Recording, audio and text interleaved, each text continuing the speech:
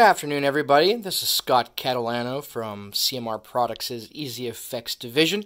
What you're looking at is a Bachmann Easy Track left-hand turnout, remote controlled. You will see those three little black dots there. They are dwarf signals.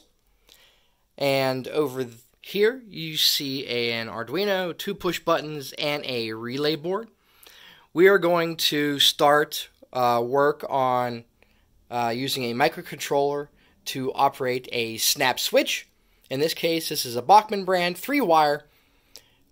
We will integrate the signals, dwarf signals, with it for indication. This side will be yellow and green, and those two will be red and green.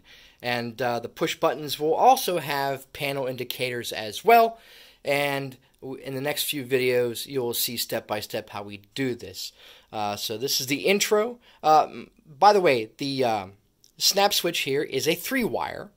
Most Bachmann, Atlas, old Model Power, and some other under-the-table or top-mount switch machines are 3-wire. And we will also show how to use a 2-wire, which is your Kato, N-Scale, and other snap switches. So we'll be showing how to use a microcontroller, a relay board, using 3-wire and 2-wire switch machines included with dwarf signals, panel indicator lights, and later on we'll show how to integrate it with our homebrewed software for dispatching. So stay tuned.